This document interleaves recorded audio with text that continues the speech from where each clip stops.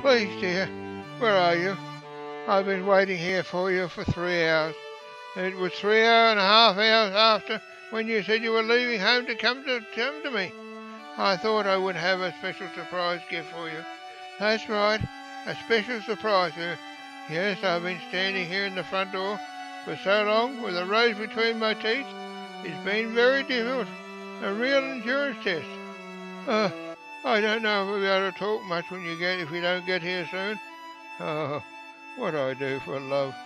But I have to say, it's a lot better after I took the rose out of my mouth and cut the thorns off. It feels so much better now. Yes, I know, one is expected to suffer for love, but I'm starting to reach my limit.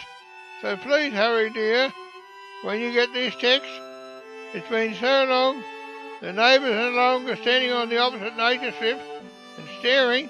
They've now got out their folding chair and services and blankets, or rugs anyway, and sitting in for the long haul. Please hurry, dear. The police dropped by just before. They're asking was I going for a world record. Well, dear, through gritted teeth I told them, I'm not sure, but it's certainly shaping up that way. If I don't go... they said not to keep it up for too long as the crowd was getting big and restless, and it could cause a traffic hazard. Please hurry, this marcher stand is getting hard to maintain.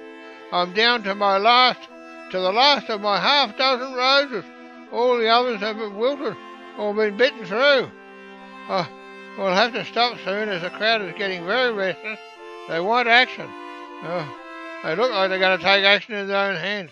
Oh, God, they don't know the half of it. Please, yes, I know one is expected to suffer for your love, but this is getting a bit too bloody much. So if you don't get here soon, I'll give up on love and romance. I will.